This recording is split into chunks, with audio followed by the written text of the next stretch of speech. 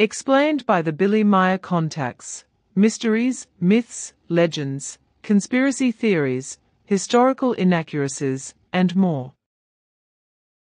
Compiled by David Chance, revised October 18, 2023. Stonehenge. Contact Report 216. However, just like the Stonehenge structures, i.e. the megaliths, located to the north of Salisbury, Wiltshire in southern England, the Nazca layouts also served as general meeting places as well as judgment sites and sites of execution. Contact Report 285. But may I now still ask whether you are well versed in the original Stonehenge circumstances? By that I mean the megalithic monument north of Salisbury in England. The enormous ruins are partly still allowing to recognize quite accurately the arrangement of that time. The whole originally consisted of 30 mighty pillars, which were arranged in a circular row, whereby these were connected at the top with likewise large stone horizontal beams. Within the large circle there was at least originally a second, smaller circle. In latter's central middle was something like an altar or sacrificial stone, but what it represented has hitherto remained a secret. Also, the actual sense of the monument has not been clarified until today. It is generally assumed that it was originally a religious building, but there are many different interpretations, especially towards the occult. I have indeed dealt with the megalithic facility of Stonehenge.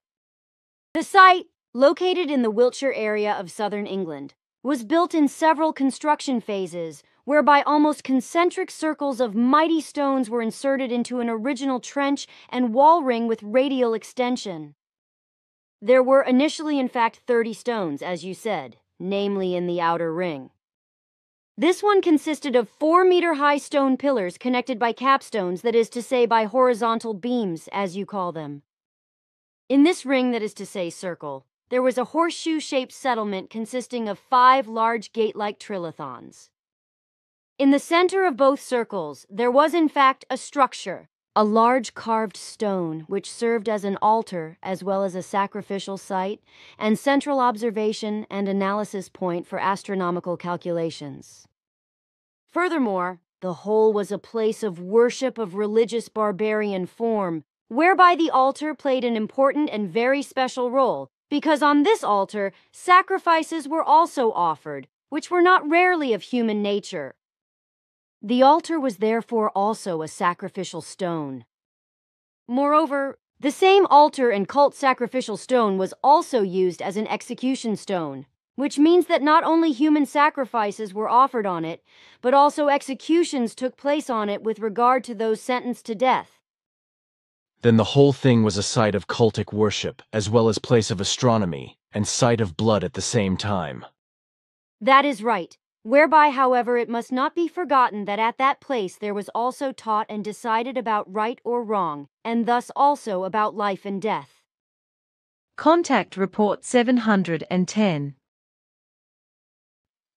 This also happened with the peoples in South America and Asia, where the long-skulled, the earth foreigners and the other earth foreigners, who were physically earth foreign, normal-skulled or small and big-headed and big-eyed, but also giants, as for example in South America, were also involved and had a culturally completely different influence on the Earth peoples on all continents.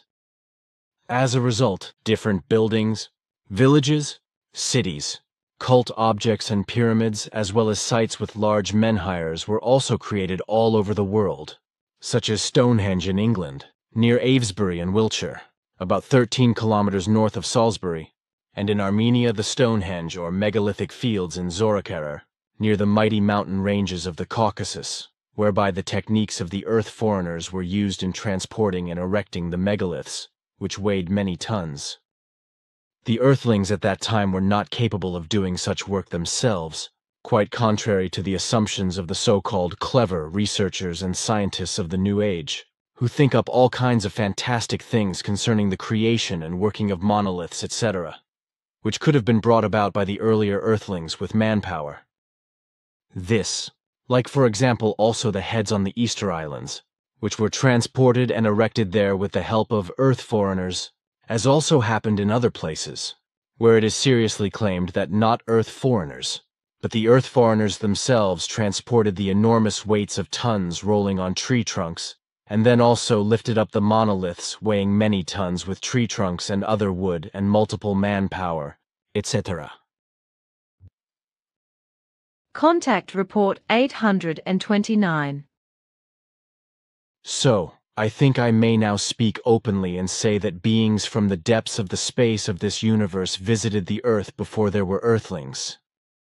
Since then, however, their descendants have come here again and again, creating many things for the human beings of the Earth in the last 390,000 years or so, which were often only achieved with hovering techniques. Especially what concerned the moving, setting up and stacking of building elements weighing tons, such as 10, 20, 30, 50 tons, or even heavier elements, was done by technology that made it possible to levitate the materials. In very few cases, something was also moved telekinetically, but this was a real rarity. The processing of the heavy elements was usually done by machine, if one may say so to what was just used. The machining was done such that the elements were so accurate to the hundredth or even thousandth of a millimeter that everything fitted together in such a manner that practically not even a hair could be pushed in between. This is precisely something that the clever earthlings of today, who deal with these things of the past in big words and knowing, cannot understand how everything really came about in this respect. Their wild fantasies of how it was and how it all came about are truly hilariously daft. Well, when the Earthlings at a much later time, as a result of traditions, etc., worked, hewed, and chiseled stones, that was primitive again. But the fact is that the Earthlings at that time did not have heavy machinery with which they could have done everything, and especially not with human power, as many archaeologists, etc., imaginatively spout about and think up the most impossible constructions with which the human beings of earlier civilizations are supposed to have made the impossible possible and managed it. Also, with guidance and assistance, entire cities were built all over the earth, some of which, however, sank in the seas or in large lakes in later times as a result of natural phenomena, were overgrown by primeval forests, or others were covered by sand drifts. Contact Report 832. Now, also the thousands of languages of Earth humans, as well as the gods and their worship, and the religions and faiths arising from them, as well as the technologies by which many things were erected in ancient times which would have been impossible by human beings' powers, were therefore not created by Earth humans alone, but by the knowledge and the energy and the capabilities which were from outside the Earth.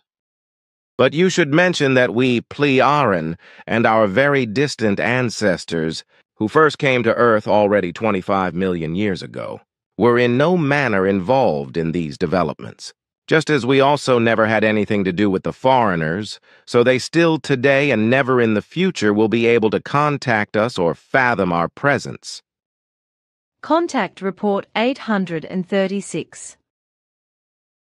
Therefore he or she, the Earthling, the human being, also does not know that actually the alembracing being depends on swinging waves, as also on sounds resulting from them. The sun, as the authoritative celestial body of the system, orders the distance of planets away from it in its system area by means of swinging waves and sounds, something that is obviously not yet known to the great science of astronomy, because at least I have never heard of it. But it is the case, as I learned from Svath and was able to sense and hear through his apparatus, that every system satellite actually orbits around the sun with a very specific swinging wave, that is to say, vibration. This swinging wave also corresponds to a very specific wavelength as well as an impulse, which in turn produces a special sound. I could perceive, that is to say, feel and hear all this through Svath's equipment. And such swinging waves and sounds were also known and useful to the faraway travelers, who also used them in early times on Earth, and produced monumental works with them. They were even able to move the heaviest things through the air with it, which I mentioned years ago when I mentioned something about the building of pyramids in Egypt. At that time, I simply used the term telekinesis to explain it, because it is possible through the powers of thought, which it actually was, but in this respect, it was used to handle everything in the manner that certain swinging waves were used in connection with sounds. So basically, I said at that time what is really true, but I did not explain that it was not a matter of mental teleportation in the actual sense, in order to transport the heavy cuboid blocks for the building of the pyramids, but precisely through a teleportation that was based on swinging waves and sounds, in other words, in a natural manner. If natural energy and power were used at that time to lift and levitate, then it was done in a different manner than through the actual application of thought power. And this was actually used at that time and even earlier for transport by those who had traveled far and wide, also for the precise production of the huge cuboid blocks, which today could not be moved even with huge machines, and could not be produced so skillfully with all modern tools.